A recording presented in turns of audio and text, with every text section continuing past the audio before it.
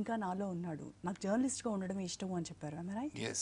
ఎందుకు మీకు అంత ఎక్కువ ఇష్టం జర్నలిజం ఆ ప్రొఫెషన్ అంటే? It makes you learn a lot. Basically, informative.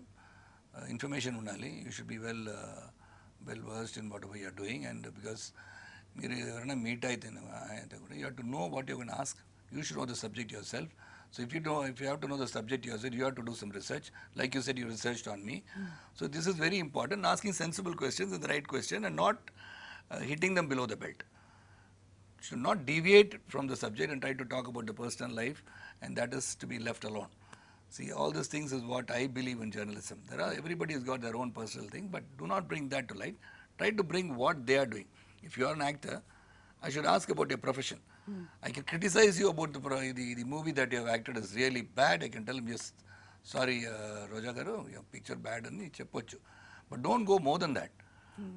You are seen here, you are seen there. Other than you, what is important to that relevant thing you can do. That is journalism, and still the journalistic tendency makes me read a lot. Voracious reader, so I learn a lot. The things that I know, I keep on Googling. Today, of course, it's become easier. And even, I did Media Voice, and it was a very interesting magazine. I interviewed a Prime Minister. I was spent about almost 2.5 hours with him in Gujarat when he was the Chief Minister, and lovable memories that I have of the interview that I had with Modi ji, and that gave me a lot of insight to administration of a person in Gujarat. And now, of course, being the Prime Minister, I have not had the opportunity to meet him.